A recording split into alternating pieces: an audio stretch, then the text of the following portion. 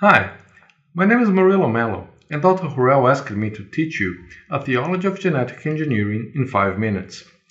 The first thing to remember in anthropology is the pervasiveness of the fall. Everything we observe in science is post-fall, including what we know about our DNA.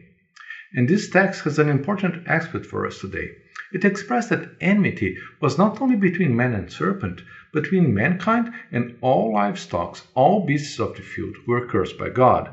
And likely, this includes viruses. Retroviruses, like the HIV or in coronaviruses, contain RNA as their genetic material. These viruses cannot replicate by themselves. They need our enzyme reverse transcriptase in our cellular machinery to replicate. As they invade our cells, their viral DNA gets integrated in our genome. When this happens in a pregnant animal or a pregnant woman, this DNA gets in all embryonic cells and gets passed down to future generations. This is so important that although only 3% of our genome codifies proteins, 8% of it is derived from retroviruses who got incorporated in our DNA over generations. Second, all theology is done in a context.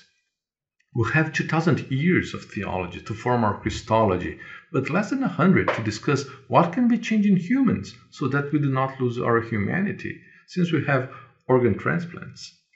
This definition of the essence of what is to be a human is a key component of our answers in genetic engineering.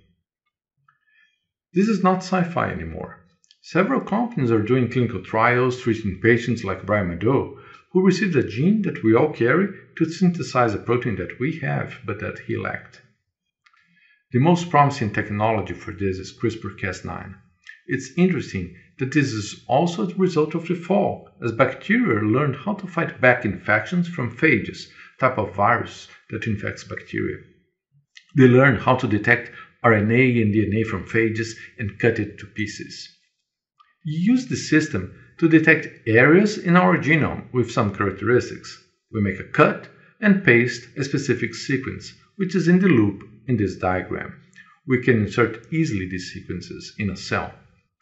And we must learn what is good. This is a quite common, efficient technique in vitro when you do research in a lab, but it has great promise to treat simple genetic diseases like sickle cell anemia, where only one mutation causes a disease. It may also be used in certain types of cancers, which are related to specific mutations that affect only cancer cells. It is much more complex to deal with diseases like Alzheimer's or diabetes, where multiple genes are in play. And it has specific challenges, like making changes only in certain cells that produce that protein. Also, to make sure that it does not cause changes in other areas of our genome, remember that some of them may go silent for a while, as they're not codifying proteins or they're codifying proteins that we don't know of. Also, how to treat diseases like beta thalassemia, who are caused by hundreds of mutations in different areas of the gene, each one requiring its own targeted treatment. Since some mutations are more common in certain people groups, how do we assure that minorities with poorer populations will also have access to treatment, not only those with mutations that white rich Americans and Europeans have? Our eschatology calls out for all people to experience the blessings of being the new humanity with Christ. We cannot be purely pragmatists. Once you prove safety, efficacy, and access, how can we think about this issue? I'm suggesting for you this framework.